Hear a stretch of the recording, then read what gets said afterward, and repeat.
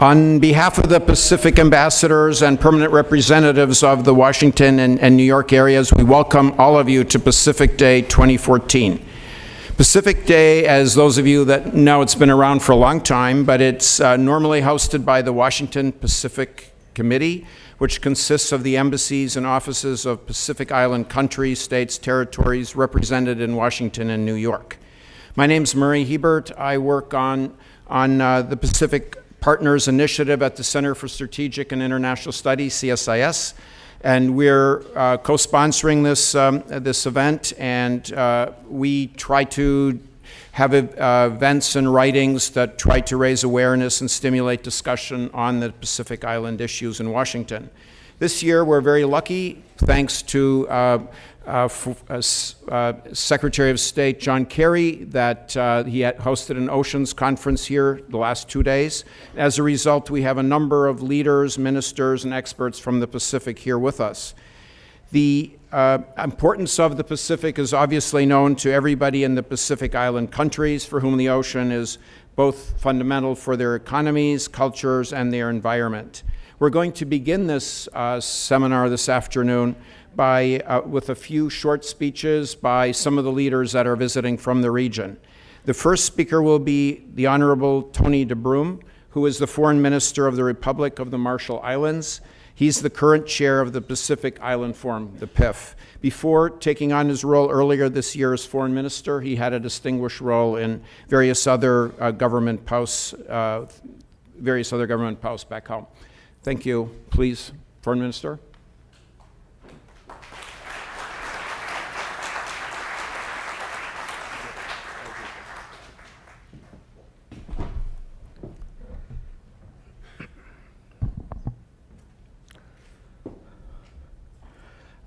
Your Excellency, Mr. President, Remengesau,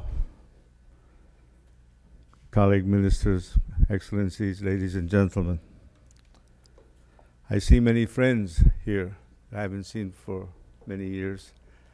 I'm delighted to be back in Washington.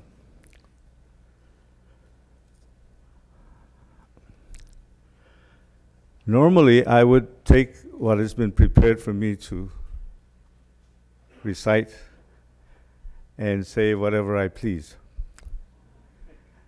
However, I'm being disciplined because I've been told I speak for the forum, and our president is the chairman. I'm merely his minister. As current chair of the Pacific Island Forum, which we will soon pass to my good friend, the president of Palau, in July. But on behalf of President Christopher Loyac and the people of the Marshall Islands, I bring you warm Yahweh and welcome to Pacific Day.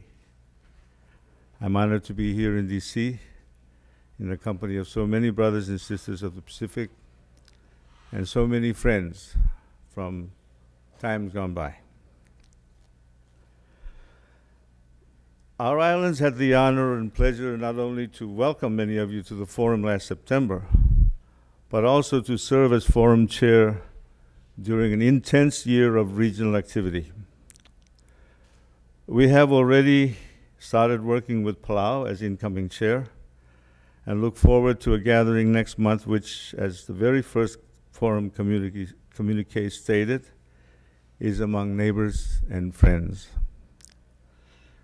Together, we will have important work to do in preparation for the Global Summit of Small Island Developing States in September, which will be hosted by our good friends in Samoa.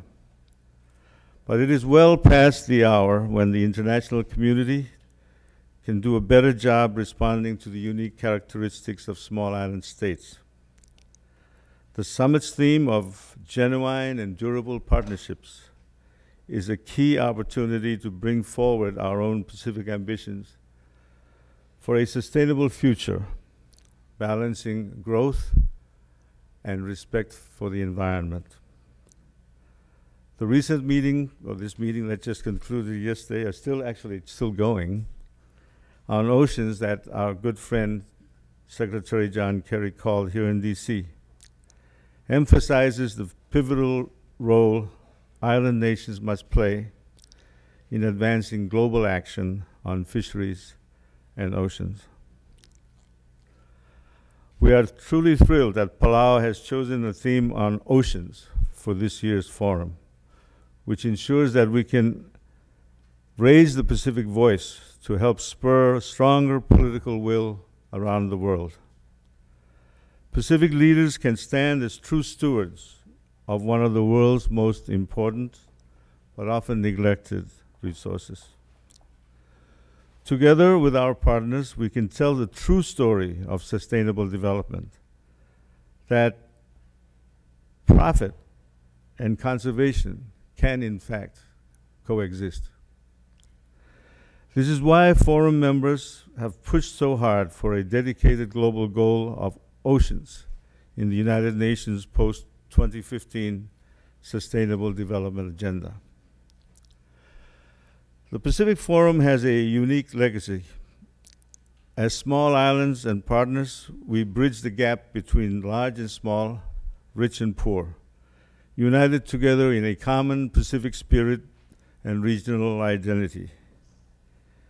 As Forum Islands, we have accounted for successes and some shortcomings in meeting the UN's Millennium Development Goals. But this year, the Forum stands at the edge of challenging decisions. In reviewing the Pacific Plan, leaders considered not only Pacific alignment, policy alignment, and administrative reforms, but also the core issue of our Pacific regional identity. Looking forward, we hope and expect that the Forum will foster the emerging political voice of all Pacific small island nations, and also strengthen a truly mutual engagement with our closest metropolitan members, Australia and New Zealand, as well as our fast-growing list of post-forum dialogue partners. Last September in Majuro, Forum leaders adopted the Majuro Declaration for Climate Leadership.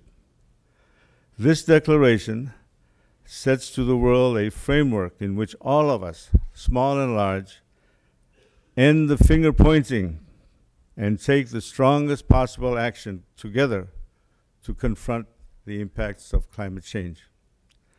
As the Pacific, we can stand together as one in confronting our region's and our world's most important long-term security challenge. These are impacts we see now, and they will only become more intense in the years and decades to come. But on one thing, there is no disagreement. On one thing, we are fully united, and that is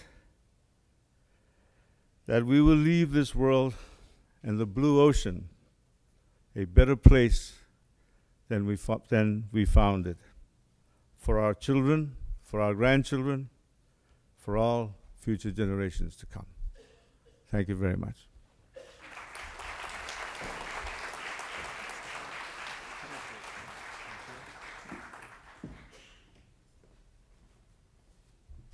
Thank you very much, Foreign Minister DeBrum. As our next speaker, it gives me great pleasure to welcome the Honorable Tony Remengesau, who is the President of the Republic of Palau, which is the host of the 2014 PIF Forum.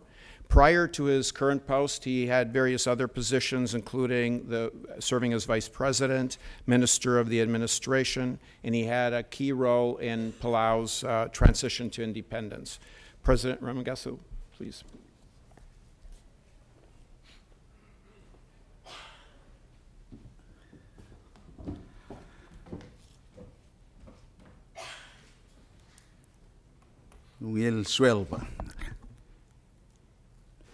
Ladies and gentlemen, first of all, it's always good to be among the company of fellow brothers and sisters of the Pacific, and certainly among friends and fellow children of the ocean.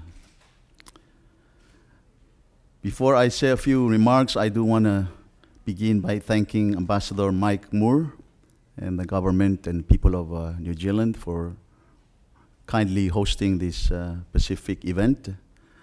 And I do understand that over the years, this event has become an expected event to really showcase the diversities of the Pacific and the unity of these diversities.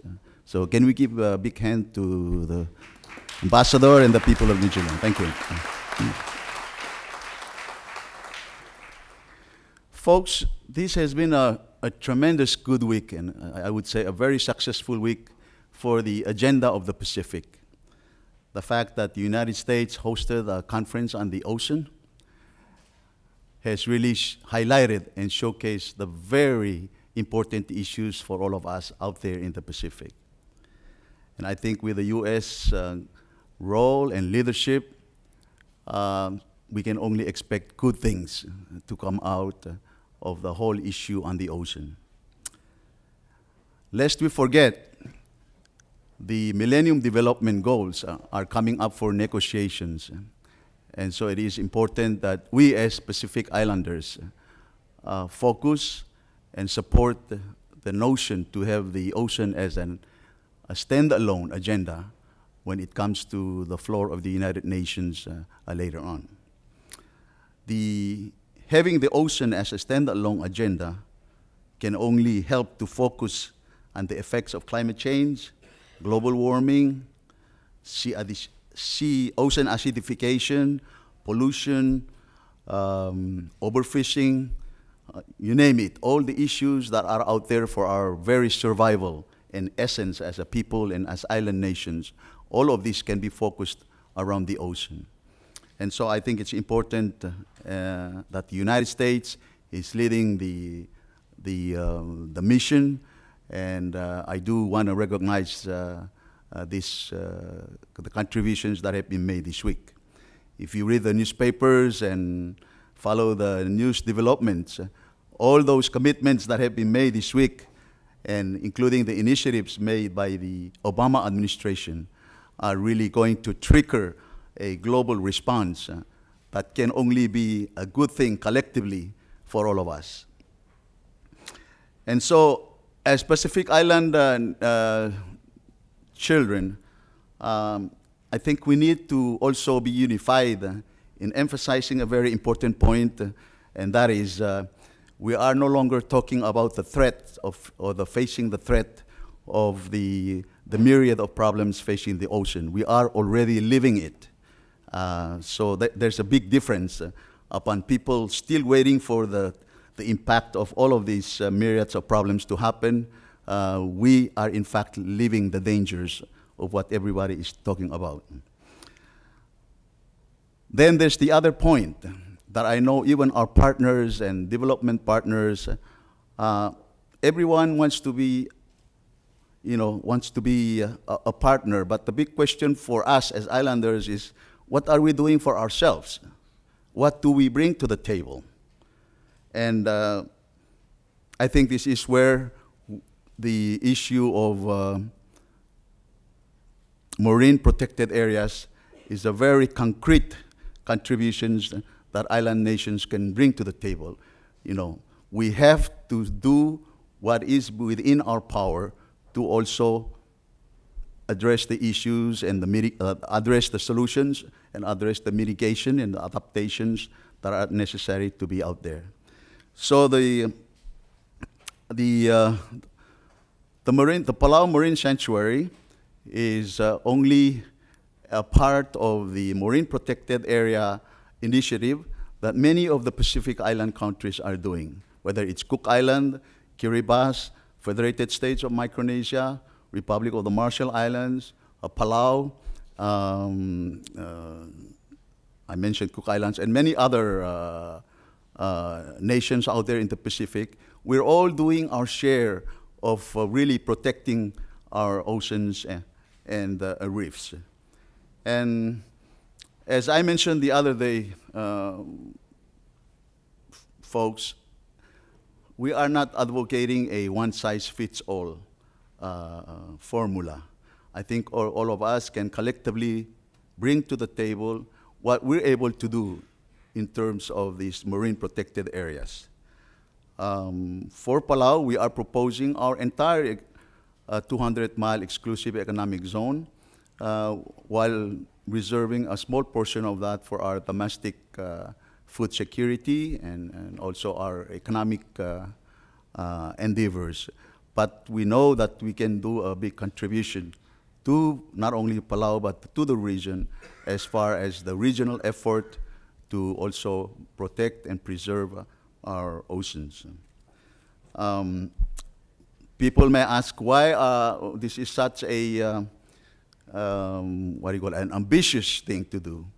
But I would just like to remind that the Micronesia region actually has already started years ago the first challenge of what we call the Micronesia challenge. And that started by preserving at least 30% of the marine environment and 20% of the forest. So many of the island governments in the region, which is the Marshall Islands, the Federated States of Micronesia, Palau, Saipan, and Guam, are already committed to protecting 30% of their marine environment. So having a bigger sanctuary is a natural progression from what has already been a successful endeavor.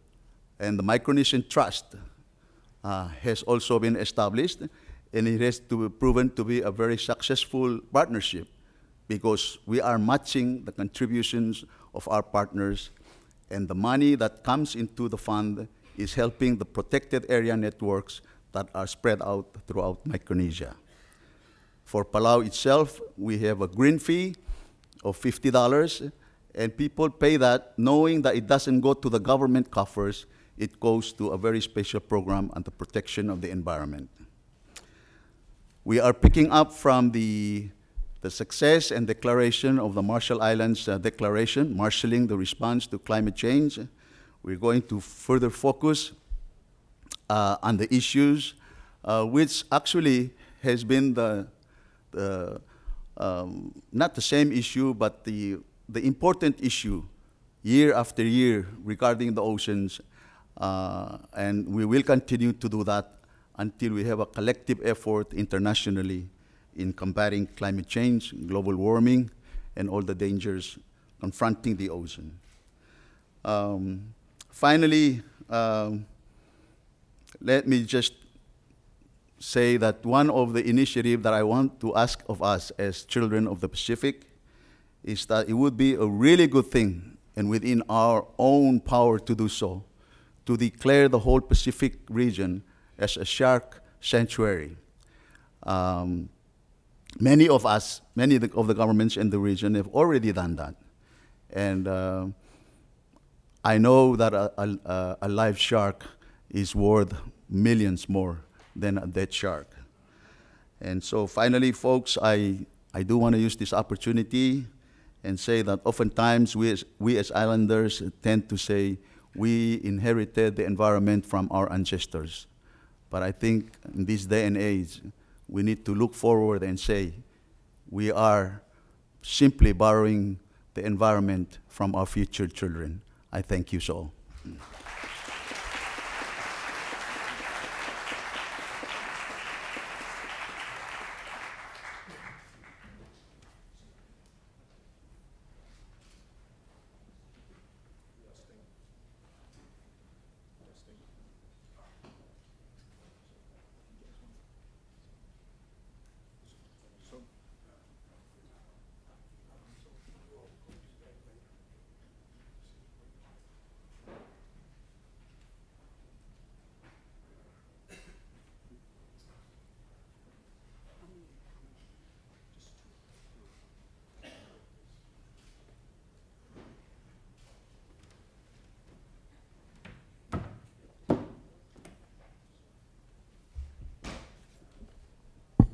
So while we're getting mic'd up here, I just want to mention we're going to open it now, open up the floor for a few minutes for questions from the outgoing and incoming PIF chairs. So if you have questions, please raise your hand. I'll identify you, and then there'll be some mic runners that will give you a mic, and then please identify yourself by name and organization, and then we'll have the two speakers answer your questions. Thank you.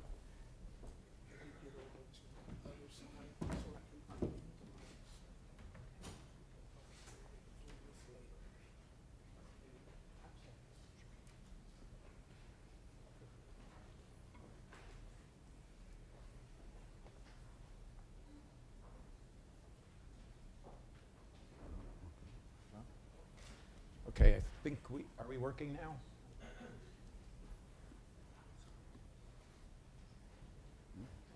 Is it working? Hello. I Hello. think so. Yeah. Okay, do we have questions for our two speakers? Boy, we're very shy.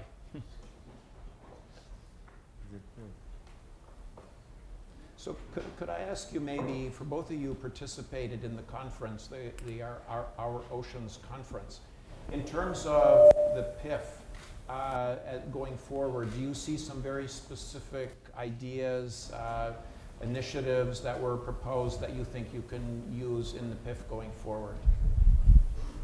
Question for either one of you, or both. Yes.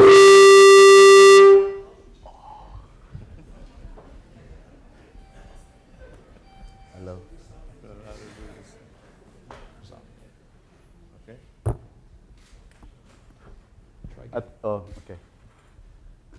Well, as I said, one of the biggest thing that we can take going to the forum, perhaps, is the knowing that this is no longer a secluded issue for us. That we can begin to discuss partnerships as we go to the forum. There were a lot of initiatives, specifically the port, the initiative on pirate products that I think can also go a long way to support IUU activities, around the region. There was also the initiative regarding enforcement, the initiatives on research. All of these that were kind of announced at the Ocean Forum can only be a good guidelines to take to the forum. But as I mentioned, the main objective, we believe, is that we come out of the forum with a united effort as Pacific Islanders to have a clear-cut policy on the importance of the ocean, leading to the Small Island Development States Conference in Samoa later on in September. And then after that, it's on to the United Nations with the Pacific agenda. 4 minutes, do you have something? No. There's a question. Yes, please. Dawn.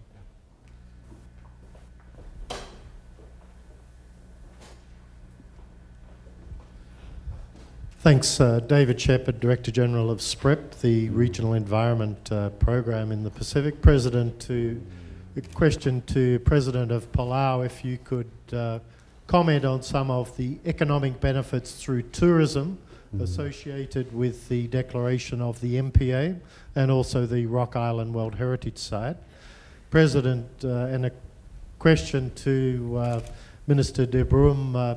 We have a number of big events coming up in our region, the Forum, then the SIDS event, then the SPREP Ministers meeting in late September.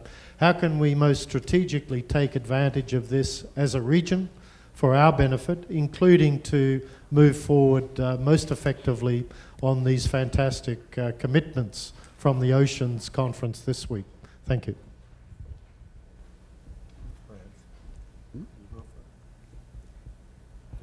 Oh. Well, I'll just say a few things on that.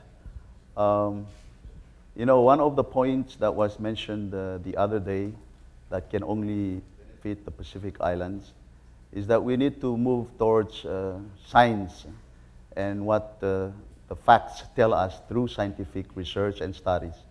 I think too often we have been focused on the economic negotiations, and so the conference focus on those things can only be a good thing for all of us.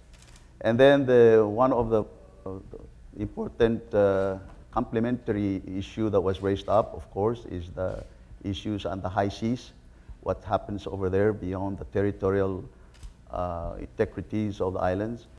If we could resolve that the leadership of nations like the United States, then we can certainly not only maximize our economic values, but also the sustainable programs that we're all trying to do out there in the islands. So I foresee the coming meetings of Pacific Islanders, whether it's SEEDS or SPREP or the UN, our issues are definitely highlighted. And I mentioned briefly the enforcement. That will go a long way just by having the United States come on board, because we don't have the resources, quite frankly, to protect our MPAs. But with the technologies that's out there, we don't have to reinvent the technology. It's a matter of sharing and partnering and sharing the resources to help make it a sustainable an ocean for all of us.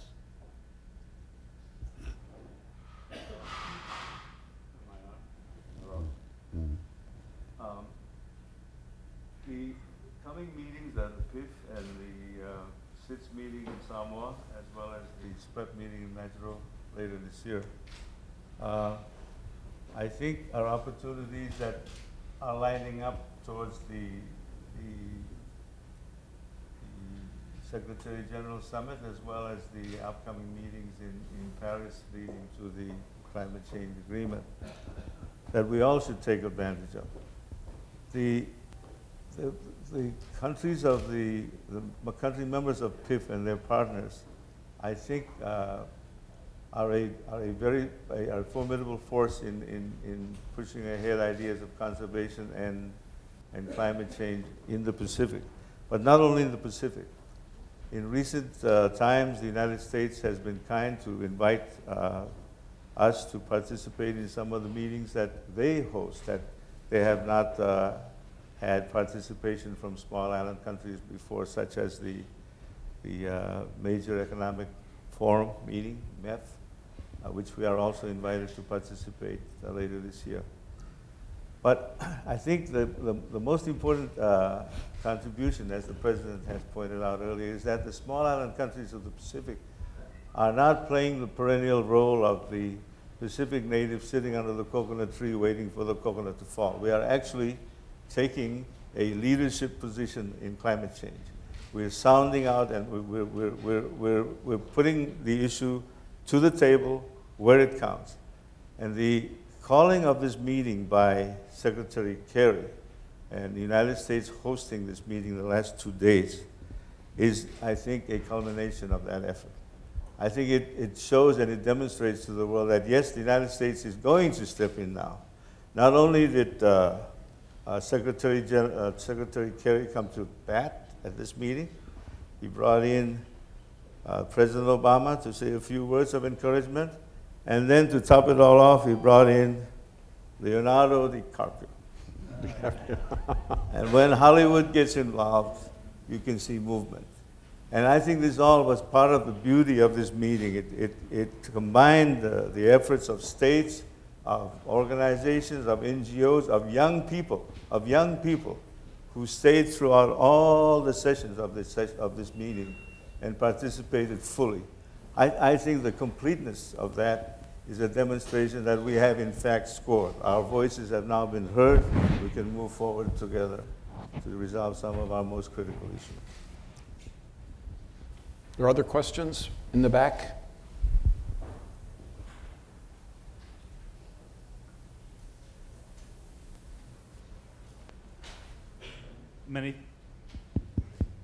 Many thanks.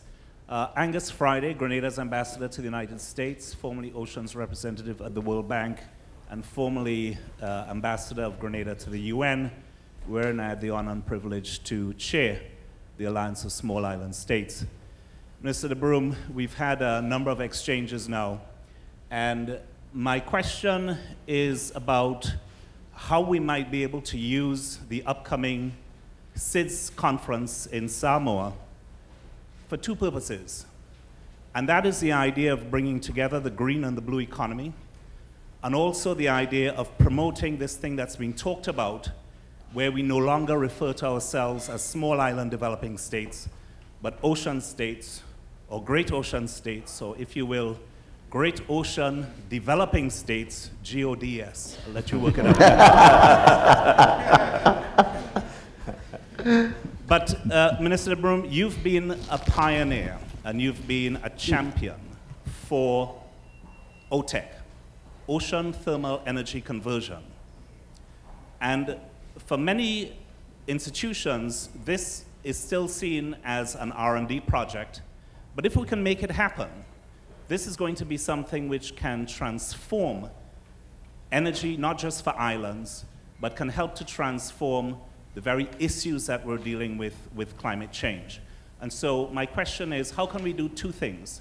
How can we use the CIDS International Conference in Samoa to promote and to really catalyze and catapult the idea of ocean thermal energy conversion, recognizing that it still needs a lot of work, but we will be the ones as islands to benefit? And how can we further promote this idea of ocean states and get more funding, et cetera, to the very cause that we all associate with? Thank you. I thank my good friend, Ambassador Friday. We have, in spite of discouragement along the way, that this technology is still in the R&D stage, promoted the idea that it is in fact ready for prime time. We are talking here about a technology that can transform the 4 of the most vulnerable states in the world, Tuvalu, Kiribati, Marshalls, Outer Island FSM, perhaps even the Maldives, into self-sufficiency in energy and water. The biggest problem with small island countries trying to derive value from their most important resources of fisheries and tourism is that we have energy that is unaffordable and a lack of water. For the most part, most of our countries do not have access to those building blocks of our economies. But as Ambassador Friday says, OTEC provides an answer to those basic building blocks. It will allow us, for example, Majuro exports to China on an annual basis close to $1.8 billion worth of raw fish. Of course, it's not all Marshallese fish, but it's fish collected from the PNA and the neighboring countries, transshipped out of the Majuro port. The value derived from that export for the Marshall Islands is based at barely more than $10 or $12 million a year. If we could add value to that, we can have countries that were always classified as economic basket cases to be net exporters of energy within the decade. We do not need large amounts of money to be invested in this new technology because it does require some capital-intensive investment. However, in the case of the Marshalls, we have been working with the United States Department of Defense to allow for a power purchase agreement which would allow Quadrant to purchase from us power generated by the OTEC plant that we expect to build soon. That would allow for private-public investment in such a plant. It would then allow this technology to be translated to other areas of the Pacific, especially the close neighbors of Kiribati, Tuvalu, and my choice in Micronesia, Chuuk. I think that we have all the ingredients together. We have all the necessary technological groups together. We have the builders together. And it will be just a matter of getting a good memorandum of understanding with the U.S. Department of Army before we move forward on this. We also want to share this on an extensive basis with CIDS. The reason that it is necessary for us to step back and do it on a private basis before we move it into the CIDS arena is that CIDS had the opportunity to fund the first feasibility study for this technology in the Pacific. All the CIDS country members endorsed the Marshalls as the primary candidate for the technology. However, when the money came filtering down the various layers of bureaucracy, including World Bank, it ended up with this decision. we think that there should be a pre-feasibility study done on this. So I think that's an example of the kind of problems that the small island countries have, marrying up resources with need. And we should also stop thinking of producing feasibility studies that apply on a world scale for projects that should be dedicated to resolving immediate problems of climate change that translate into the larger picture of eliminating problems with global warming and pollution of the earth. I think we have that in this technology, and we will continue to pursue it with vigor. Thank you. Thank you. Foreign Minister DeBrum and President Remengesau, thank you very much. All right. For your insights. Appreciate it.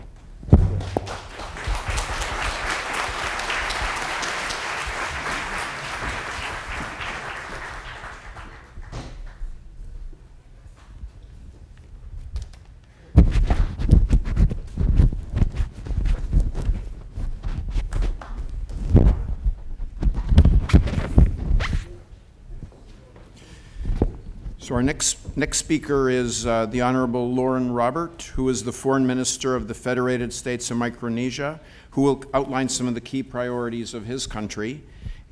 Prior to becoming Foreign Minister, the Honorable Mr. Robert served in various roles within his country, but also within the United Nations, ADB, World Bank, and also was involved in various nuclear and fisheries agreement negotiations. Foreign Minister Robert, please.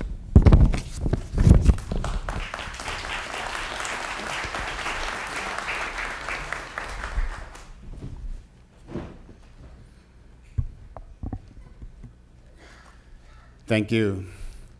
Thank you, Master of Ceremony, Your Excellencies, distinguished guests, fellow Pacific Islanders, friends of the Pacific. At the outset, allow me to pay my personal respect, courtesies, and compliments to all of you, and of course, including our good friends from the United States, to officials and dignitaries who are with us this afternoon. Ai eleten tiro me fairo mi fiti unusan menden mesufen on ami medicine.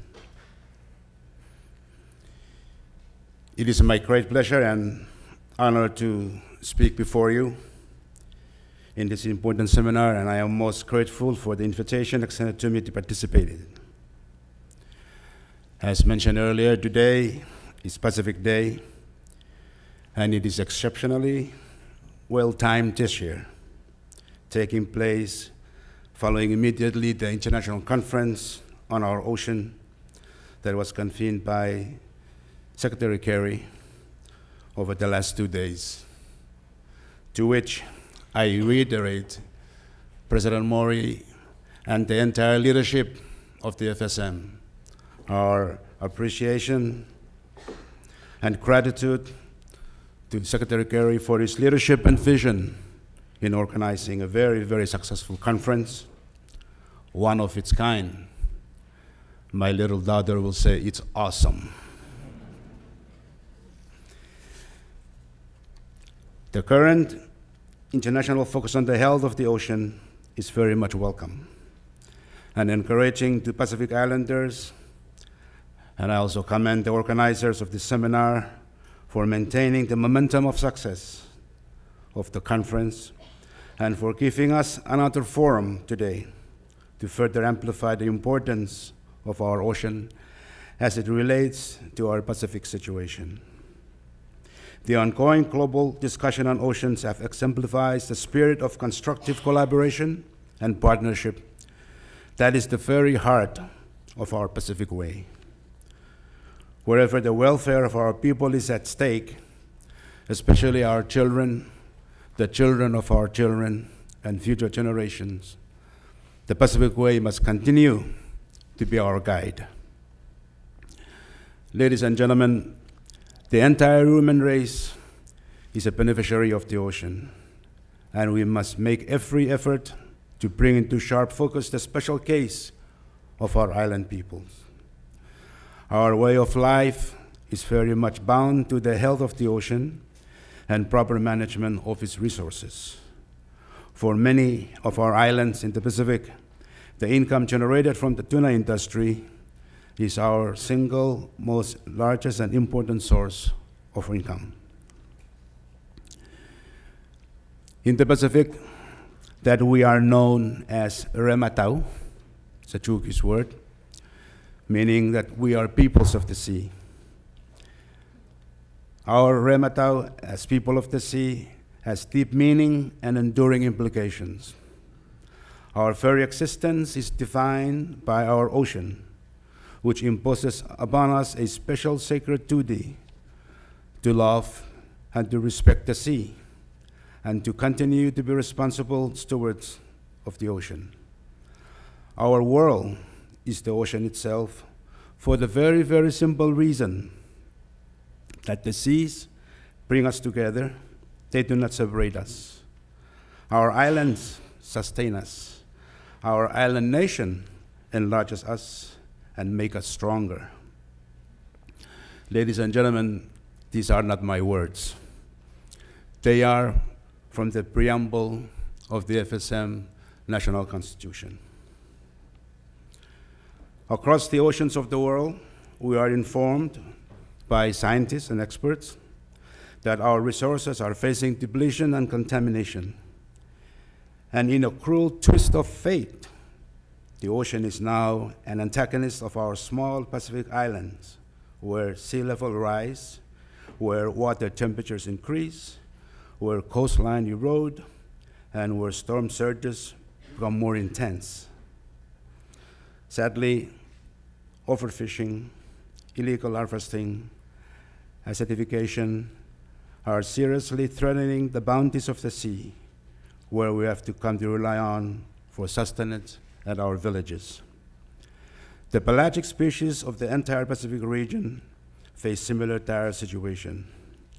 Furthermore, increasing climate warming may in fact alter our normal mitigation patterns of such species to the detriment of our Pacific region. It is therefore we in the FSM have witnessed firsthand the toll taken by sea level rise and other adverse impacts of climate change.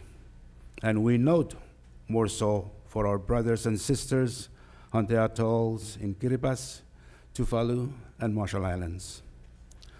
All of us are developing plans for adaptation to climate change. However, all the planning in the world will do us no good if we do not find ways to address the root cause of the problem by finding collective ways to reduce greenhouse gases and other climate change pollutants right now. The FSM has enacted a climate change law and adopted an integrated disaster risk reduction and climate change policy. We have also contributed to some innovative proposals for climate change mitigation to the ongoing international negotiations. Foremost and among, there is our proposed amendment to the Montreal Protocol to phase down production and consumption of hydrofluorocarbons, HFCs, because if adopted, this strategy would complement reductions of CO2 emissions and would provide fast action mitigation, because most of HFCs are much more potent than CO2s, but do not last in the atmosphere very long. Furthermore, it would slow or halt the climate warming and rising sea levels across the globe. We believe that a victory on HFCs under Montreal Protocol next year would build critical momentum for a successful outcome at the UNFCCC COP21 in Paris next year. We also continue to pin high hopes on the world community to address long-term problem of CO2 emissions under the UNFCCC. Reducing CO2 is paramount for controlling warming and the acidification that is affecting health of our ocean. We are encouraged by the recent developments with respect to the Green Climate Fund and progress last week in Bonn. I commend and congratulate the United States for proposing new rules to regulate emissions from existing power plants. That is what is driving the Federated States of Micronesia, to find complementary ways to address the already occurring impacts of warming and damages to sea level rise. We can no longer sit idle. We must take fast action now while we can, and we must succeed with the Paris COP next year as well. Ladies and gentlemen, before I conclude, I'll be remiss if I do not thank New Zealand, through you, Ambassador, and the staff of the embassy for your vision, your leadership, your kindness, and your hospitality for hosting us this afternoon. And then, of course, to all those who are involved in organizing this event, I thank you indeed. Thank you very much.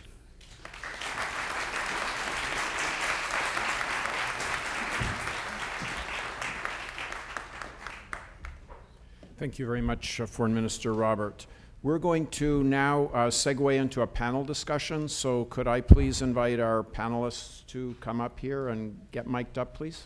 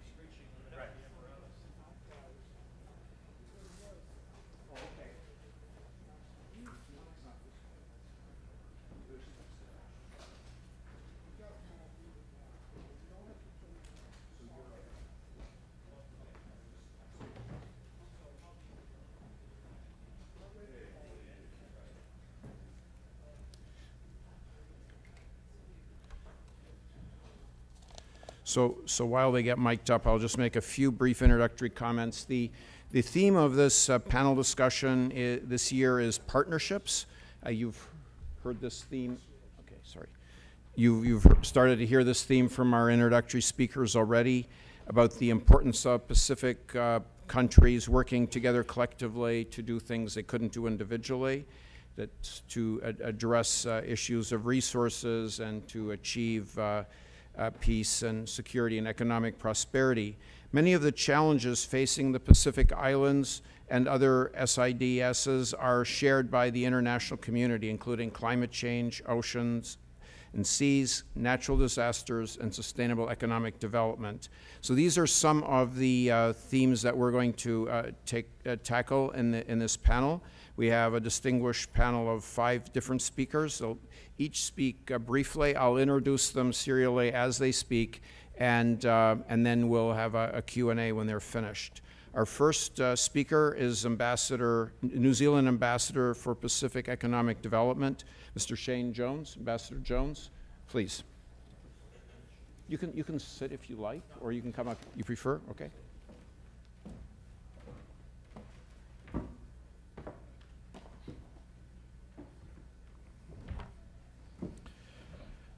Tēnā koutou, tēnā koutou, tēnā koutou katoa. Greetings on the Moana Nuia Kiwa Day, Pacific Day. Like I said, man, I can screech without the need of this apparatus. I've had 9 years as a politician. I got a degree in screeching. To the various ambassadors, President of Palau, greetings. Ambassador Moore and your team here for supporting this day, greetings. I have just come into this role over the last month or so, having moved on from being a parliamentarian in New Zealand. So I shall confine my remarks to the key themes that emerged from the Oceans Conference and provide an opportunity for the other speakers who have probably got greater bragging rights than I have in this particular area. But without a doubt, the hosting of the conference has provided a platform to highlight issues of particular significance to the Pacific. The focus on ocean acidification really needs to be amplified when we do all arrive at the CIDS conference in Samoa. The importance of regulating better and extracting greater value out of the fisheries of the Pacific. You know, we have a host of reports. We have had a host of very clever advisors wander through the Pacific, but I want to acknowledge James Mowbray, who will soon be speaking in New Zealand. James, I want you to know you are regarded as a highly competent expert on Pacific fisheries, because often the challenge is taking from our rhetoric operational problems that programs that can be embraced and put into practice in our various jurisdictions. And I also want to, before I wind up, acknowledge the Micronesian whānau, people that are here today.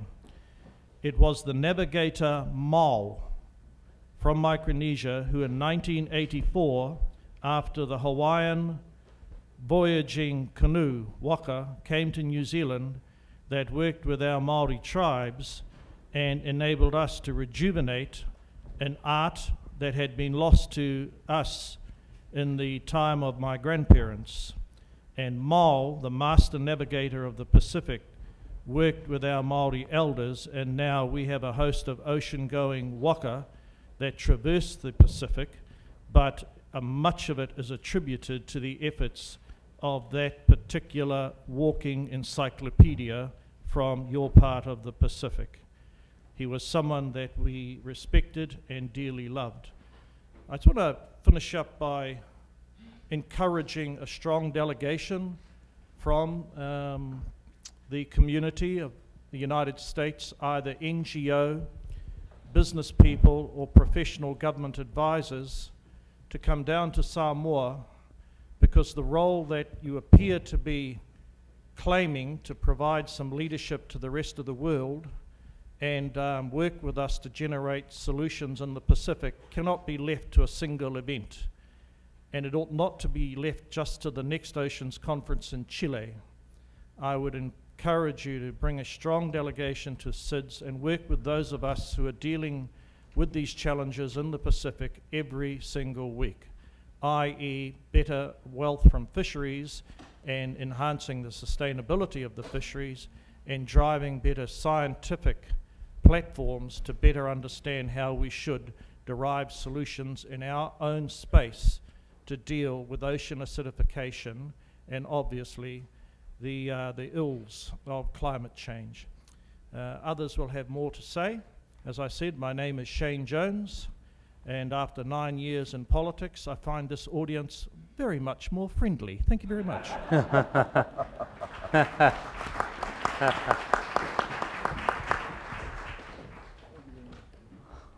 Ambassador Jones, thank you very much. Our next speaker is James Movick, who is the new Director General of the Forum on Fisheries Agency. Mr. Movick, do you want to speak there, from there? Or you come there? Okay, thank you, please.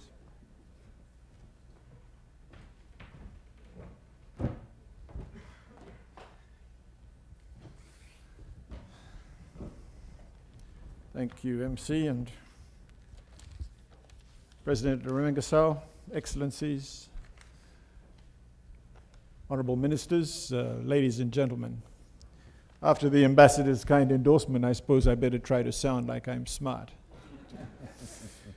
But thank you very much for inviting me to talk at this occasion. And I'm very happy to be here in Washington to talk with you and share with you some of the story of what we are doing in Pacific fisheries.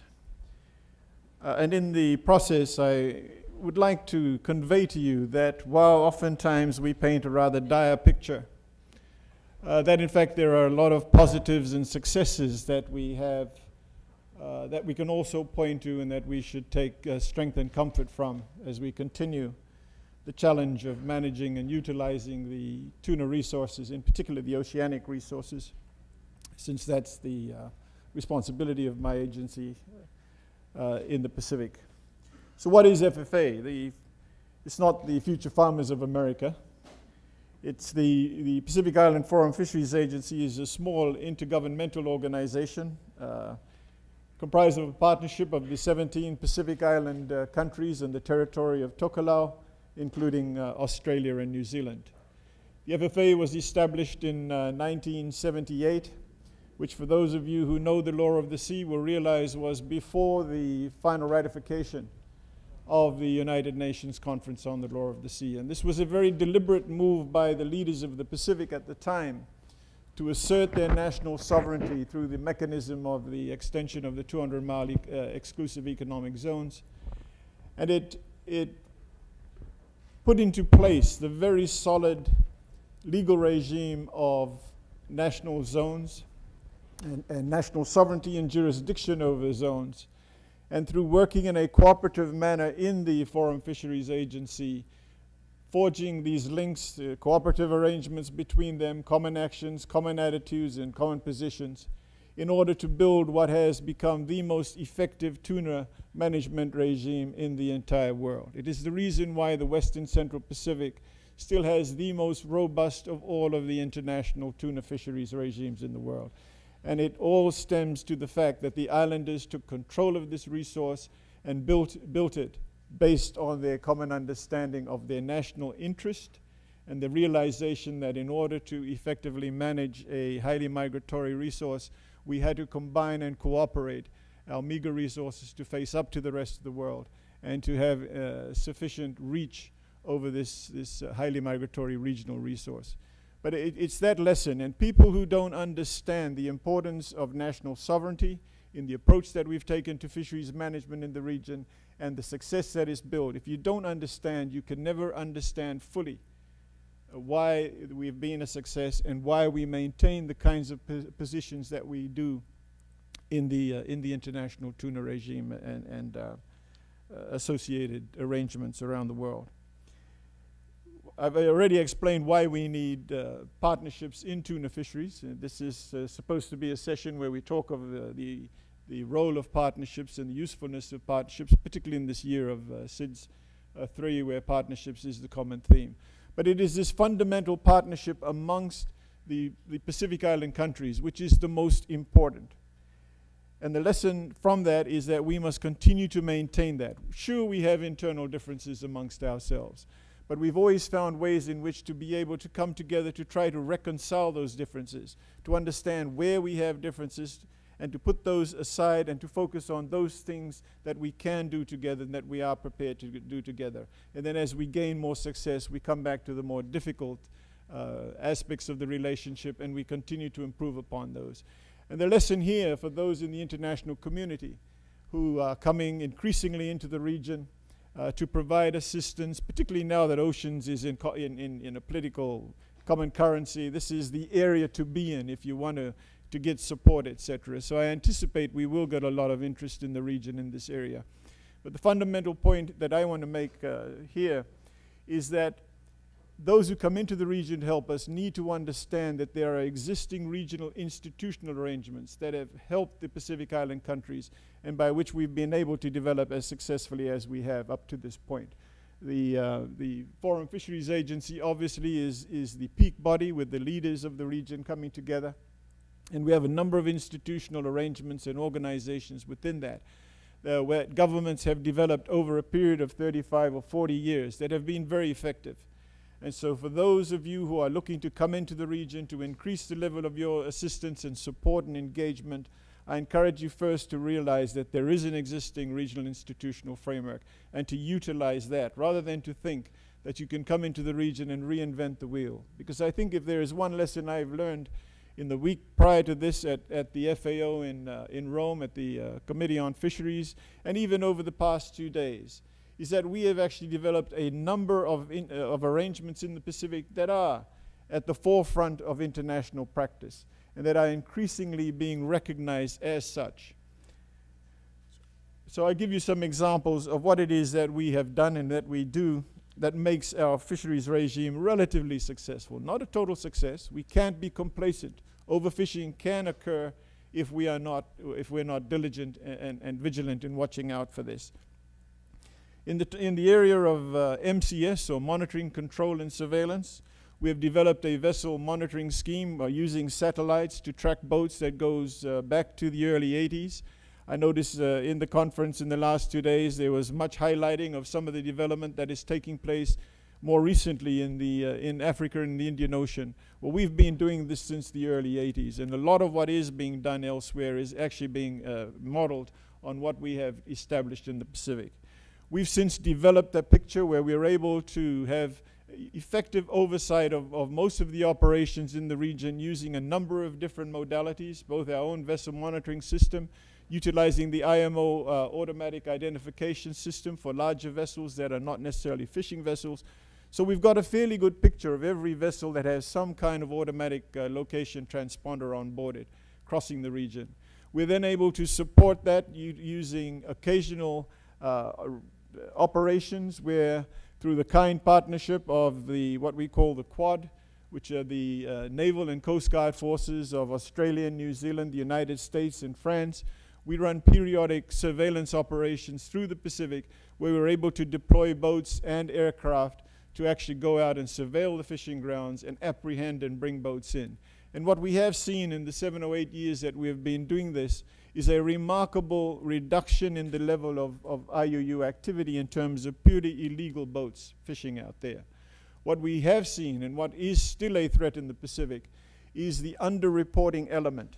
There are not too many pirate boats out there in our estimation. I think the US industry representatives in the conference on Monday pointed out that it's probably at the most not more than 10%, and that's even broader than just the Pacific tuna fishery.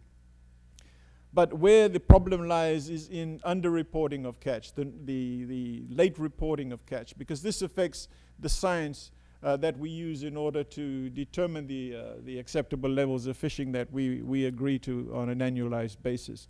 And unfortunately, most of the problem here does not lie with the island countries or within the management systems that we insist on for the boats that fish within our exclusive economic zones. But the bulk of the problem that we have been seeing in the last couple of years are with distant water fishing boats operating primarily in the areas beyond national jurisdiction or in the high seas areas. And this is the threat.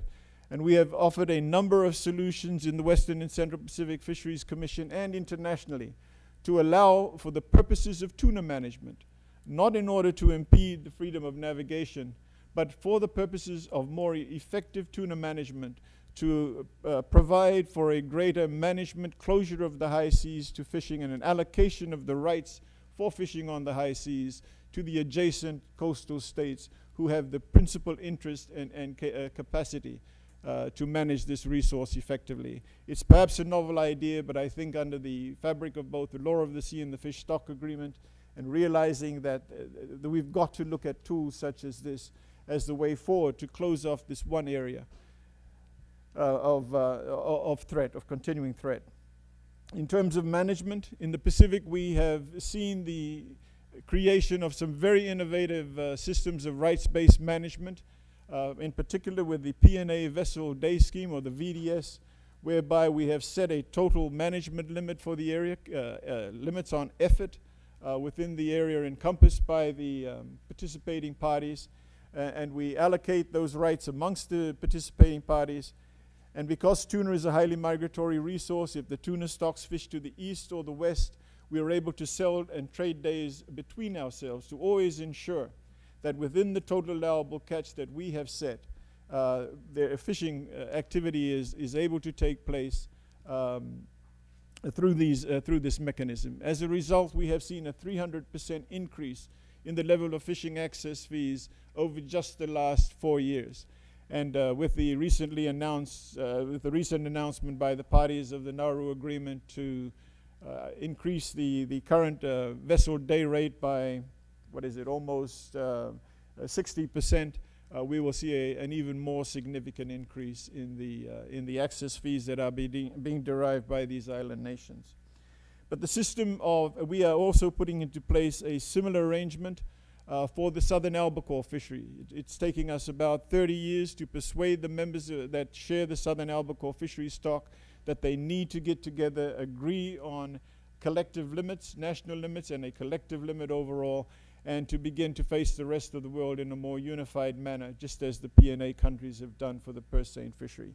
So again, these are developments that are attracting international attention, and we can be very proud of the inroads that have been made by the Pacific in this regard. This particularly struck me in Rome last week at the Committee on Fisheries, when we were approached by a number of different delegations from Africa, from the Indian Ocean, and the Director General of the FAO also invited me to attend the Caribbean Ministers of Fisheries meeting next year in order to explain more about what we are doing in terms of MCS. So the lessons that we have learned in the Pacific, the models that we have created, are getting the type of international attention and support that is long overdue. I think one of our problems in the Pacific region is that we tend to be too modest. We focus on all the problems and difficulties we continue to have instead of celebrating the successes. And I think in fisheries, at least in the tuna fisheries area, there is a lot for the region to be proud of, and to be able to stand up on its own feet and say we deserve to be treated not as supplicants with our hand out always seeking aid, but rather as people who have a resource, who have managed this resource responsibly, and who want to derive the value from that resource that we are entitled to as the managers of that resource. In doing this, I realize I'm probably taking more time than I'm the kind of person who can talk about tuna for the next 2 days. So if any of you are interested, I'm more than happy to do that. But I realize I will run out of time and goodwill here if I continue much more. But I did just want to address some of the myths that have developed, that there is this rampant IUU fishing out there. It is far more controlled in the Pacific region than in many other regions, in the tuna fishery in particular. And so we should, while not being complacent, we should recognize that fact. Similarly, as I've said, with regard to, well, as I haven't said yet, but the rate of return. We've often complained about the fact that we aren't making an adequate rate of return on the resource. But for a rate of return on a basic commodity product, if you're just taking the raw fish that is extracted from our waters, and there is about $3.4 billion worth of tuna from the FFA member EEZs, which is more than half of the catch of the Western Central Pacific Ocean. We gain about $240 million in access fee revenues at the present time, and this constitutes about 60% of government revenues in one country, and is more than 10% of the national budget for another 4. So that's the importance of the revenues from tuna fishing access that is derived at the present time. And on a industry-wide basis, this is around about 7% at the present time that we're moving towards.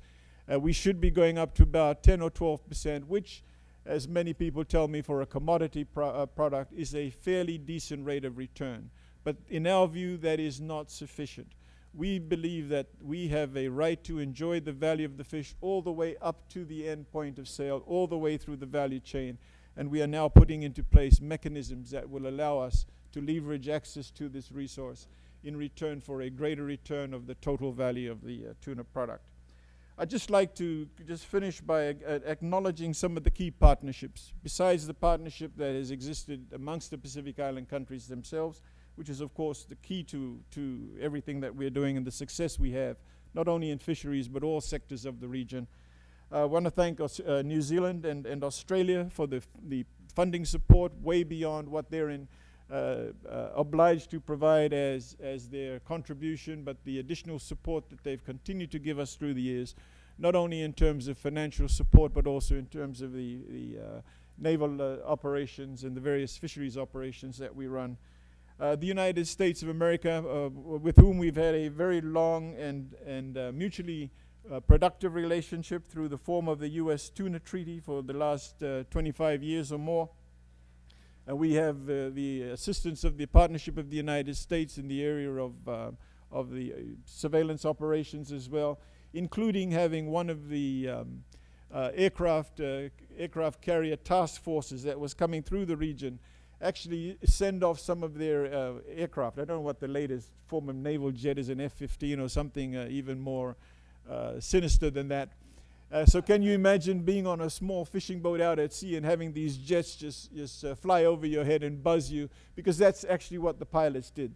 They didn't have onboard cameras that they could use, so they used handheld cameras and buzzed these fishing boats taking photos. So that must have been quite a scene, but it probably instilled in the fisherman's mind, don't mess around with these Pacific Islanders. They've got a lot of clout. So I also just, the final one is to make this issue of South-South cooperation. As I said in Rome last week, what I was really gratified by was the recognition of what we are doing and the desire on the part of other people in Africa, the Indian Ocean, and through the Director General of FAO, some possibility also of the Caribbean that we could assist, asking for our help, seeking to learn from the models and the experience in the Pacific. And I think this is the best testament to the success and the hard work that Pacific Islanders have built in over the last 35 years in the management of this resource. So, Chair, thank you very much.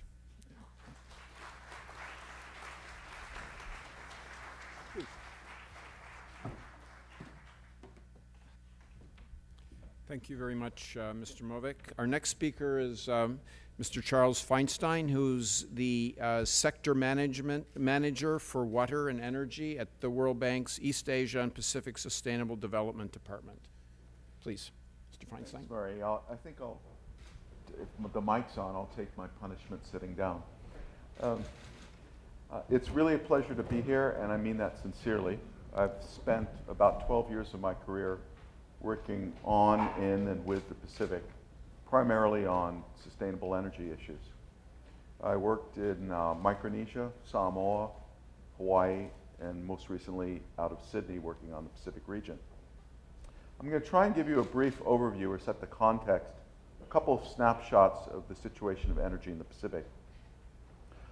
First, access to modern energy, commonly electricity, is quite high. Pacific generally does well, particularly in Polynesia. 95 to 98% of the population in places like Samoa and Tonga have access to electricity. But there are big pockets, principally in Melanesia. Papua New Guinea, electrification rate's 13%. In the Solomons, 20%. Vanuatu, 27%. Electricity and modern energy is a big enabler of poverty reduction and growth. So that is a huge challenge. And most of the electricity or modern energy that exists is based on imported fossil fuels. Many islands import 98% of their energy needs. Second, the share of renewable energy, and the resources are abundant in the Pacific, is really quite low. The only real renewable source of energy is basically cooking fuel wood. Other resources such as hydropower at any scale, wind, solar, geothermal are scarcely exploited today. Thirdly, energy intensity is high. What do I mean by that? The amount of principally petroleum that's consumed to produce a unit of economic output. And there's a false belief that, hey, we don't use much energy, so how can we save it? But in reality, the scope to improve efficiency is really quite vast. Now, I think the question on the table for the Pacific is energy a driver or an impediment to sustainable development? Well, let me just outline some of the challenges. First off, the region faces some of the highest energy costs in the world. It's common to see the cost of generation of electricity to be between 30 to 60 cents a kilowatt hour. And the irony is, as I tell my team, my guys, if you can't make it here in promoting renewable energy, you can't make it anywhere in the world. Because I don't know of a single renewable energy technology that costs that much. So it's not a pure technology or economics problem. Ironically, there's an irony here that many Pacific Islands nations have poverty rates in excess of 20%. And these people pay among the most for energy services. It's like the irony of shopping for groceries here in Washington, D.C. Where are the highest prices for groceries? In the poorest areas. It's not in Bethesda, it's in Anacostia. And there's a parallel to the Pacific. A second major issue for the Pacific is what I call energy vulnerability. These are some of the most vulnerable countries in the world to oil price shock. And we saw that in, for example, 2008, when oil prices went up by a factor of 8 and brought many Pacific economies to their knees. In fact, even today, the cost of fuel imports is somewhere in the range of 12 to 37% of the import bills, total import bills of Pacific nations. And compounding that issue is that island states face the threat of physical cutoff. Supply interruptions, for example, due to accidents or storms, and climate change is going to exacerbate that threat because the supply chains are very long and very costly. Third challenge is what I would categorize as fiscal imbalances. So looking at a macroeconomic level, Pacific Islands are some of the most indebted and aid-dependent countries in the world. And in fact, if you take the combined effect of debt service and the cost of principally oil imports, that's 60 to 70% of their GDP. And again, a lot of that has been driven by the recent rise of oil prices, and I don't think they're not going to reverse course. Let me quickly move on to the partnership angle. You know, to answer my question, I do think today energy is more of an impediment to sustainable development, but it's still an opportunity on the table. And the partnership that's fundamentally required, I think, is between governments and the development partner, the donor community. And there are weaknesses on both sides. Governments tend to take an ad hoc approach to energy planning and investment. There are very poorly developed avenues for private sector participation, which can be not only a source of technology, but of capital and risk-taking. On the donor side, donors tend to take also a somewhat ad hoc and poorly coordinated approach among each other. And I could tell you the story of when we went out to Tonga about 5 years ago as the World Bank to ask at high levels of government, what could we do to assist in the energy sector? And it was a horror story. I mean, the senior official said, we deal with 13 energy donors, assistance agencies currently. And each has their own view of the situation and their own, frankly, pet projects. And we got together with the Prime Minister and basically issued a declaration, or the government did, to the donor community. This will not stand. Business as usual will no longer be business as usual. And we adopted an approach which has now been enshrined by the SPC as the lead energy assistance or energy coordination agency in the Pacific, and that is around the concept of one team, many players, one plan, one game plan. So Tonga has now adopted, they've gone through a very rigorous least cost planning process designed to reduce dependence on energy imports, promote energy efficiency and renewable energy. And these 13 donors, we all now sit around one table, and while we don't all finance every part of the plan, we are financing various pieces in a coordinated way. And bless their hearts, at least so far, after 5 years, the Tongans have stuck with it. And we've had some small victories. A lot of this work has been supported by Australia and New Zealand. And recently, about a year ago, I believe, under New Zealand assistance, the Tongans commissioned their first major centralized solar photovoltaic plant, and that's reducing oil imports in the electricity sector by 15%. So that's a start, and it just shows you what can be done through an enhanced partnership approach. Thank you.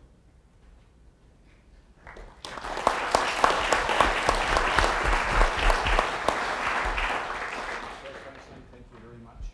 Our next speaker, our next panelist is Ambassador Gyan Acharya, who is the Undersecretary General and High Representative for the least developed countries, landlocked developing countries, and small island developing states. That's quite a title. Yeah. Ambassador Acharya was the former, prior to this job, served as permanent representative of Nepal to the United Nations. Ambassador Acharya, you can either stay seated or come up here. Your choice. Oh, thank you. I think I'll do it from here. Okay.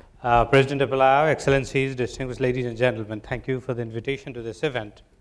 I think the timing of this Pacific night is propitious.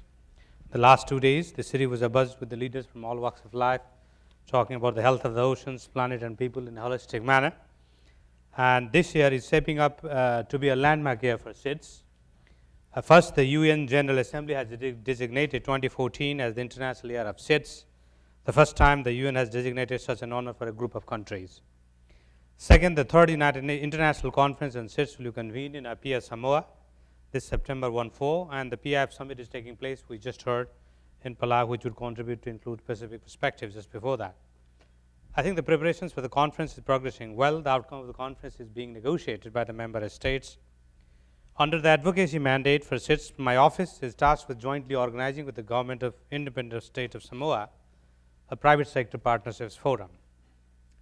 We are all aware that the future we want outcome of the Rio 20 process acknowledge the need for a broad alliance of all the stakeholders for sustainable development. I think that certainly includes the private sector, civil society, the communities, if sustainable development is to be a priority, is to be a reality.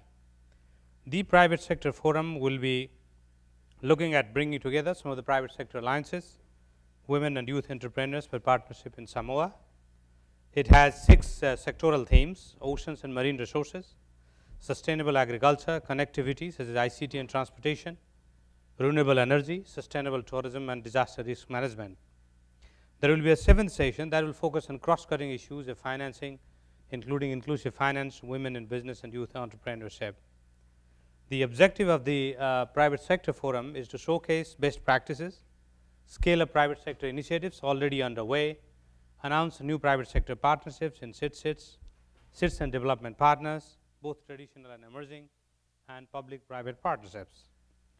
This forum aims to have a number of concrete partnerships announced under each of the sectoral themes. We hope that the forum will add value to the intergovernmental process that will follow from 1 to 4 September. There will be also a high-level dialogue segment on 31st August, allowing for discussions between political leaders and business leaders. We know that the business environment is critical and it is dependent on national policies, regulatory frameworks, and institutional arrangements. This segment will be chaired by the Prime Minister of Samoa. As to the conference proper, of course, the theme of the sustainable development of SIDS through genuine and durable partnerships is an apt one. SIDS have emphasized that in order for them to achieve their sustainable development aspirations, they will continue to rely on genuine and durable partnerships. Collaborative efforts at all levels with a long-term and holistic approach is key to success in SIDS. New Zealand's one strong support to Samoa in hosting the conference is commendable, and we hope that the conference comes at an opportune, comes with an outcome that is really implementable with a strong focus on action plans. I think the conference also is an opportune, the moment for SIDS to also contribute towards the broader dialogue on the post-2015 development agenda, which is being discussed at the UN. These discussions on the SDGs is immensely relevant to SIDS as they see and face sustainability challenge on a daily basis. There is a need to ensure SIDS angle to these targets and goals of the SDGs, and this is something that the SIDS conference could bring to the ongoing discussions. One of the important things to remind ourselves is that SIDS are on the front line of many of the global challenges.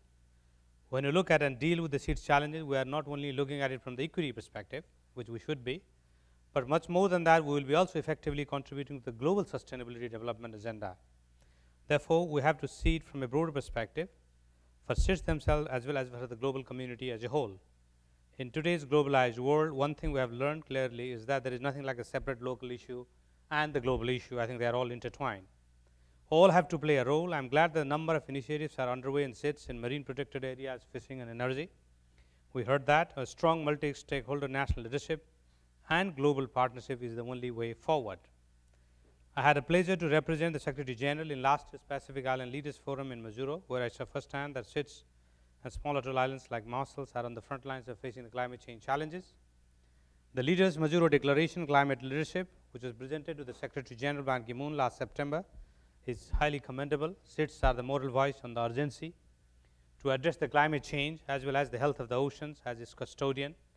And we fully agree that small islands are indeed large ocean estates, which is coming up very strongly in the UN debate as well. This September 23rd, the Secretary General will be hosting the Climate Summit under the theme Catalyzing Action in New York. We look forward to receiving many of SIDS leaders in the summit and continue to look forward towards more initiatives that leaders could announce at that summit. I think this should be very important to generate a stronger global political will that is required to have an ambitious agreement in Paris. SIDS continue to be a special case as recognized in '92 Rio onset My office will continue to advocate for this special case as we move towards Samoa, but will continue our mandate even as we come away from Samoa. Thank you for this opportunity.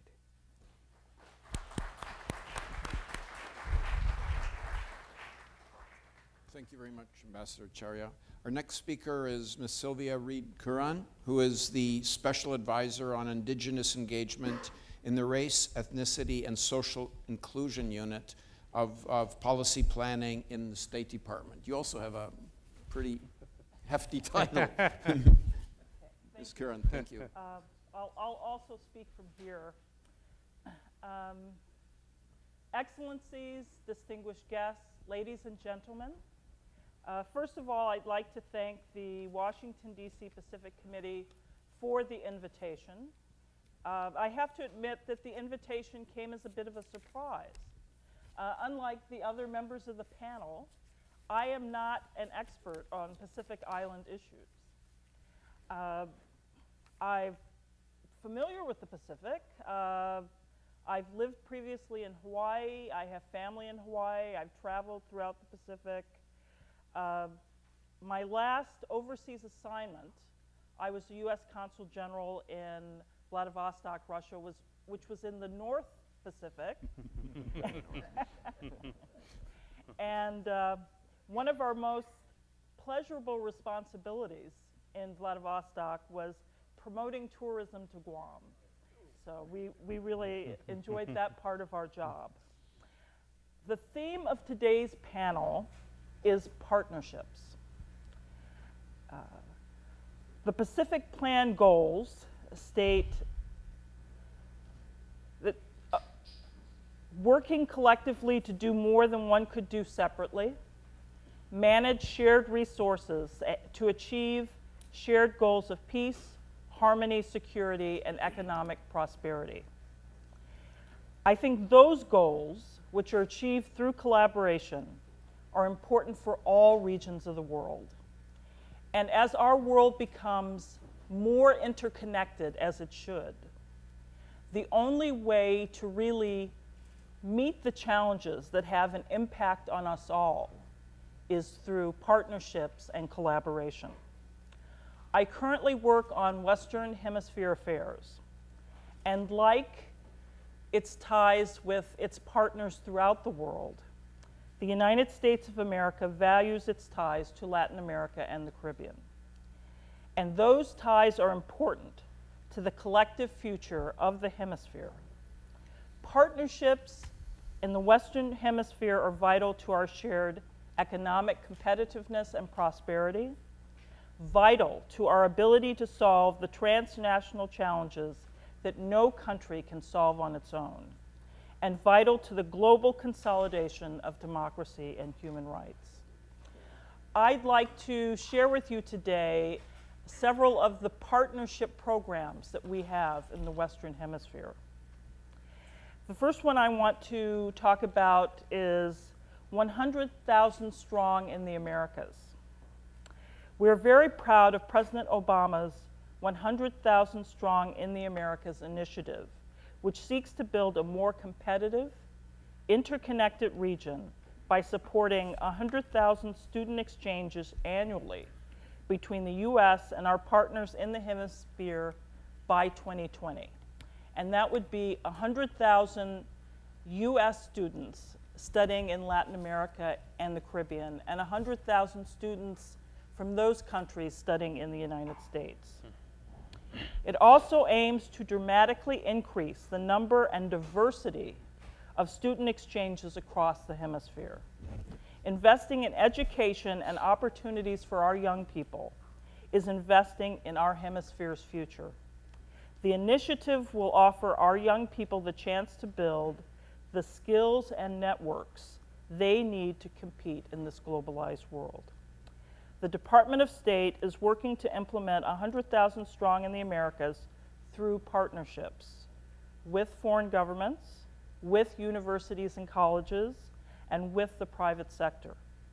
Education USA, a network of more than 100 U.S. government-supported advising centers throughout the Western Hemisphere, is a centerpiece of our partnership and outreach efforts.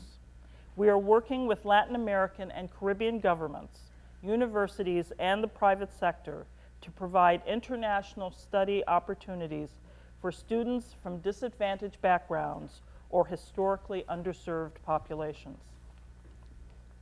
Pathways to prosperity in the Americas. Pathways countries include Belize, Canada, Chile, Colombia, Dominican Republic, El Salvador, Guatemala, Honduras, Mexico, Nicaragua, Panama, Peru, Uruguay, and the United States. Brazil and Trinidad and Tobago have observer status. The Inter-American Development Bank and the Economic Commission for Latin America and the Caribbean are strategic Pathways partners.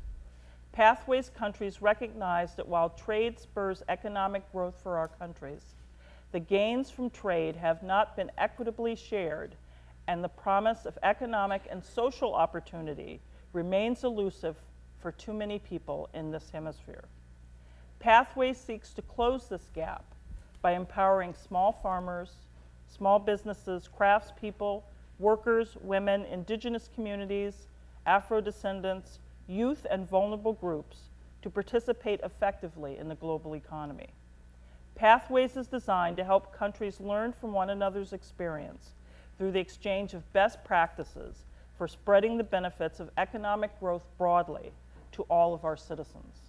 Pathways partner countries are committed to deepening cooperation by expanding opportunities in particular for small businesses, farmers, and rural communities, deepening the trade architecture to facilitate regional trade and integration, expanding cooperation on development and competitiveness, enhancing cooperation on labor and environment, expanding educational opportunities, promoting public-private partnerships, and ensuring the effective enforcement of fundamental labor rights and decent working conditions, and the effective enforcement of environmental laws. We're excited about the Pathways Innovation Challenge, which seeks to unlock the potential of small and medium enterprises in the hemisphere. And we are proud to support the Inter-American Social Protection Network, which promotes best practices on social protection and access to basic services for vulnerable groups across the region. The State Department's targeted assistance efforts in Pathways to Prosperity in the Americas raised $98.5 million in credit for small and medium-sized businesses in Mexico, El Salvador, and Nicaragua. And in Mexico alone, we trained 150 women entrepreneurs and facilitated $6.5 million in new sales for them. We Americas, women's entrepreneurship in the Americas. Investing in women-owned small and medium-sized enterprises is one of the best ways to achieve economic, financial, and social impact. Research shows that women-owned SMEs are significant accelerators of economic growth, as women tend to spend more of their earned income than men on the health and education of their families.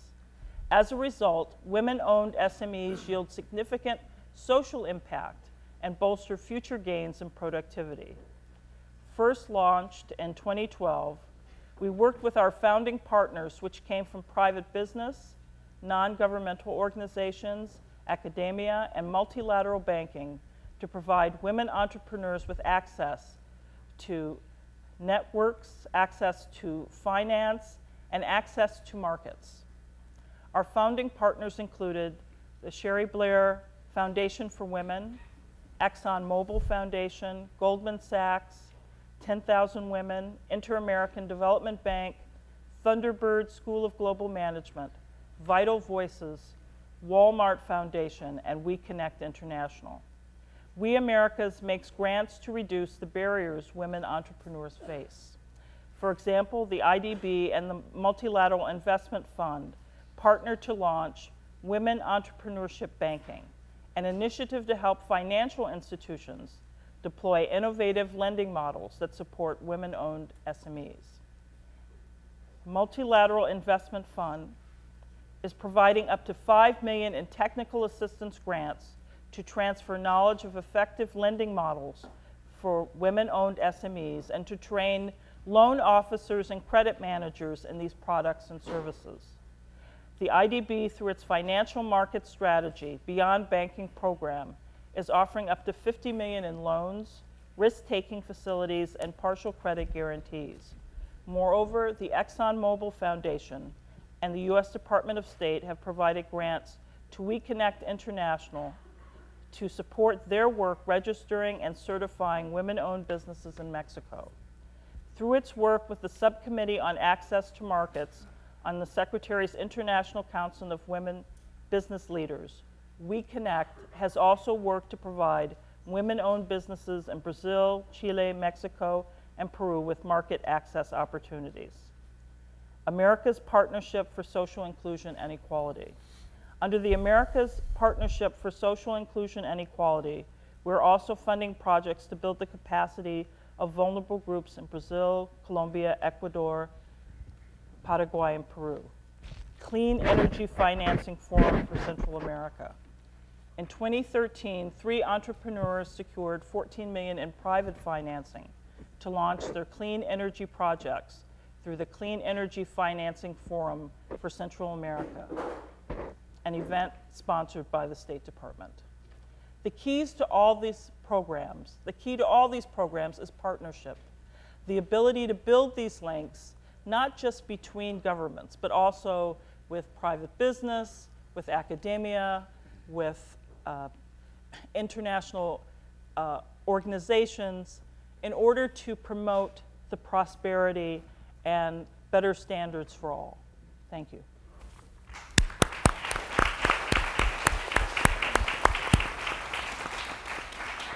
Ms. Curran, thank you very much. We'll now have a few minutes for questions, so please, like the drill was before, raise your hand, identify yourself by name and affiliation if possible. Any questions out there? We had a very diverse set of interventions by our various panelists, and so there's a lot of food for thought. I'm sure some of you have questions. Everybody's agreed. Sorry. Okay.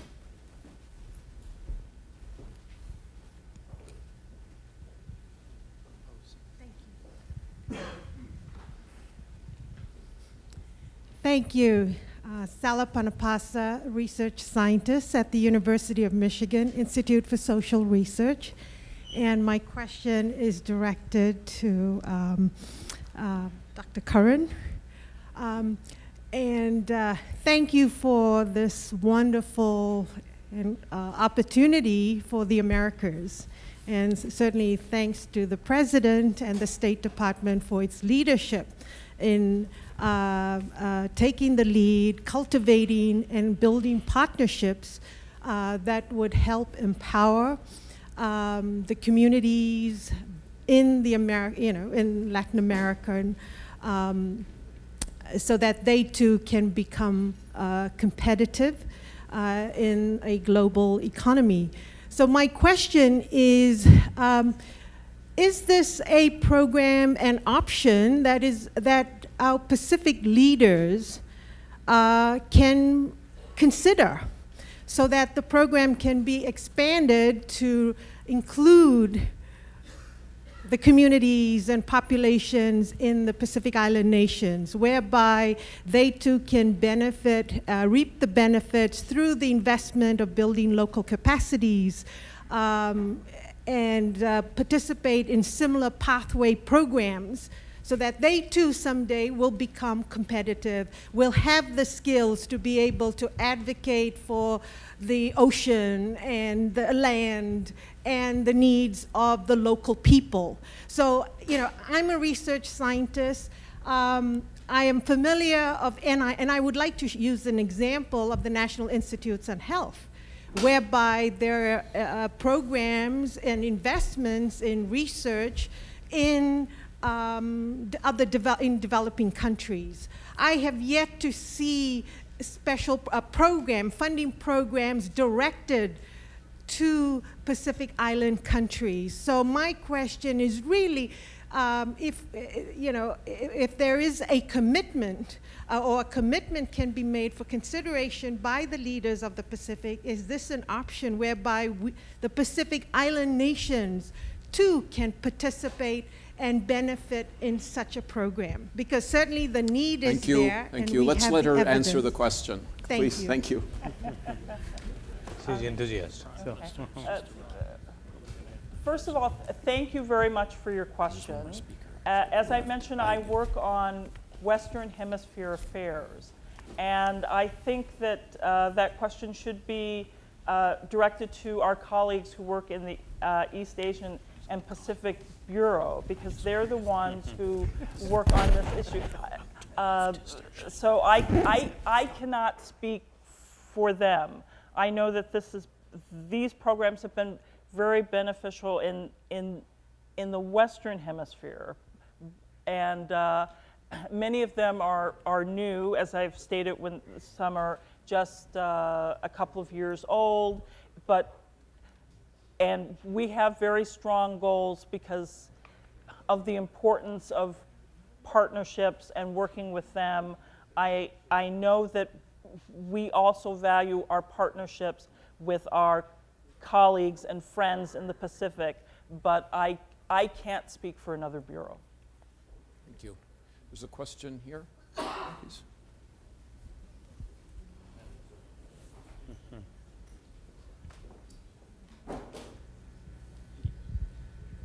I have a laptop. I can't really stand up. I'm Henry Gass. I'm a reporter at Climate Wire, and I had a question about partnerships among Pacific Islands and how that translates on sort of the international relations scene. I was wondering, we've talked a bit about sort of the U.S., his recent commitment to cutting CO2 emissions, and I was wondering if your partnerships, if you're looking to engage with other big polluting countries like China, India, for example, on working on that as well, sort of how your partnerships are going to manifest themselves on the international stage as well. Hi, Shane Jones. My answer will be very brief because there's a famous tradition in New Zealand: do not stand between an audience, drink and food. New Zealand has a successful joint project with the Chinese dealing with freshwater reticulation and freshwater sanitation in the Cook Islands. We're conscious that 4.23 million people in the southern portion of the Pacific, we do need to partner not only with established parties, but in terms of the Chinese interest in the Pacific. That's a small example where we're endeavouring in the Pacific to find projects where we can work together. Has it had much coverage? Yeah, perhaps a little in our part of the world. It would appear that it hasn't enjoyed any coverage in the media that you represent in this part of the world. That's a small but workable proposition that I think that the Cook Island government and families are deriving some benefit from. Any of the other panelists want to answer? Yeah, give someone else another opportunity to ask questions. Back there.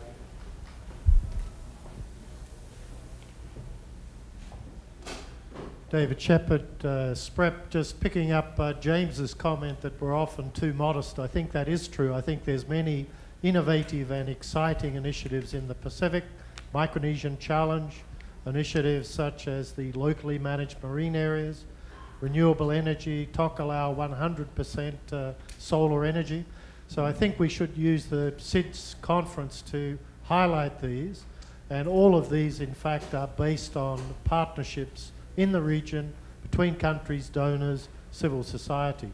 I think also CIDS conference, we need to look at how we can strengthen the partnerships between Caribbean, Pacific, Indian Ocean. We have some examples. The AOSIS work for the climate negotiations is a good one. The CIDSTOC, the Cross-Regional Renewable Energy Initiative, is another. I think we need to look and use CIDS conference in a way that we strengthen cross-regional collaboration. particularly with a view to maximum influence on the Millennium Development Goal relating to oceans and also the Paris conference next year. So, sorry, not a question, but a comment and observation backing up the excellent presentations. Thank you. I think what we're going to do is, because we're expecting a couple of prominent officials to arrive momentarily, what we're going to do is adjourn this panel, and then Patricia Tamburello, who's the chief of the Pacific Islands unit of the Asia Pacific Department at the IMF International Monetary Fund, will make a few concluding comments. Patricia.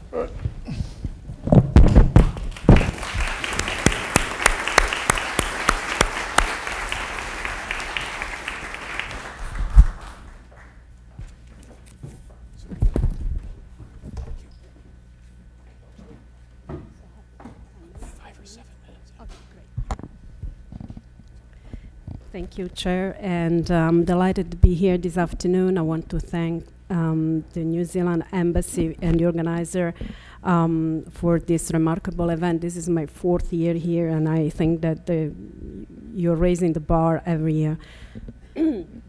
I would like to summarize some of the takeaways from the panelists. It was a very rich discussion. Very briefly, I would say one word about the IMF and partnership with our country authorities and development partners. And finally, some the way forward, what we think, at least in our work program, should be the focus in terms of strategic themes. So in terms of the main takeaways, I would say that one way to characterize it is that the challenges of the Pacific Islands have changed over time, or better to say, the perception of these challenges have changed. In the past, it was just very well known within the region that the climate change was an issue, but every time, even myself, I was talking a few years ago with other authorities in other regional development partners, they were thinking climate change was going to happen one day in 15 years and then the world will stop. But this, thank God, have changed, and now it's a well-known fact. But as was saying also during the panel, it's not about the challenges, but the region should also leverage the opportunities. Some of them were raised. How to manage better the marine resources is one of them, and we should not reinvent the wheels. A lot of progress have already done. As an economist, I also want to stress that the Pacific region is located close to the most vibrant region in the world, and therefore there are opportunities also to leverage the location.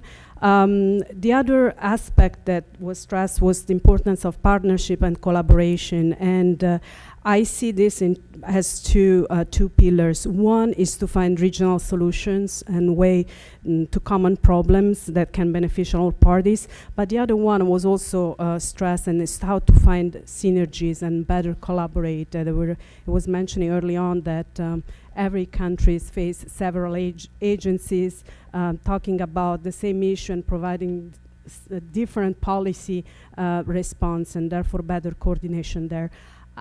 Perhaps the most important takeaway is that despite all the challenges that the Pacific Islands face, policies matter. So it's not all about geography, it's not all about natural disasters, but the role of the leaders in the region is very important to tackle these challenges.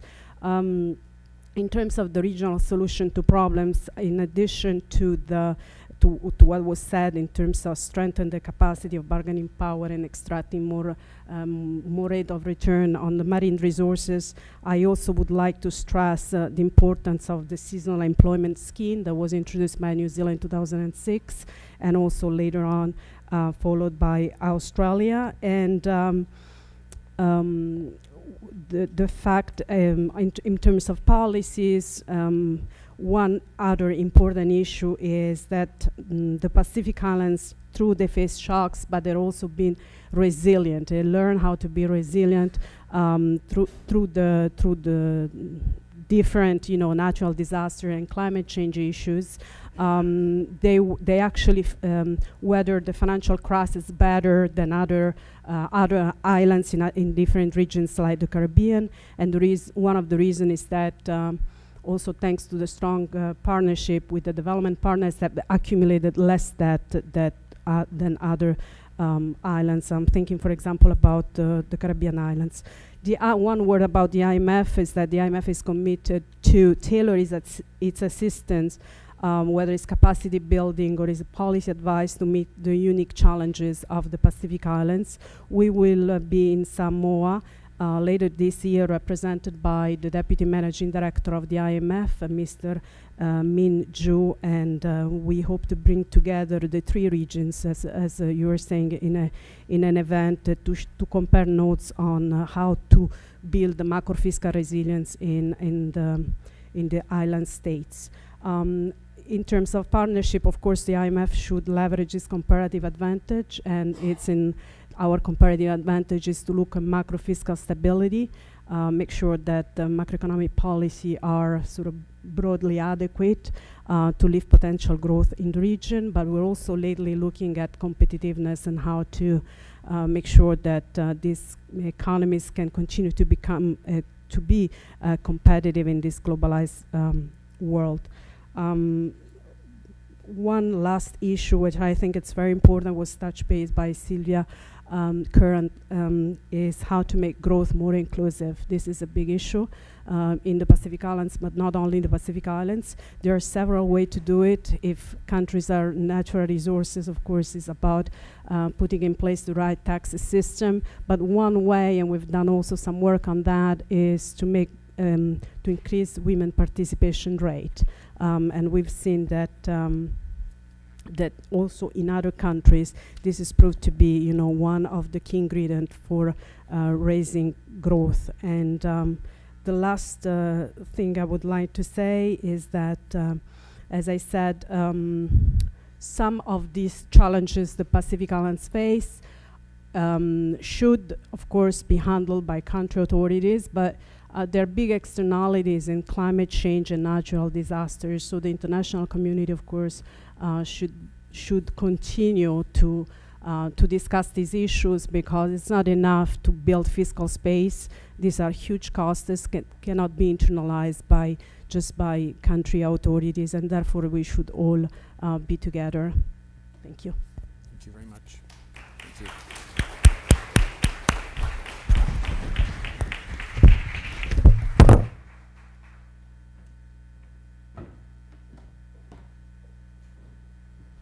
Tumbarel, thank you very much. We are expecting another speaker, however, has been delayed, and so we've been asked to start to make our way outside to the patio here for a cultural performance, and we'll get the speech from this other visitor soon after. Thank you.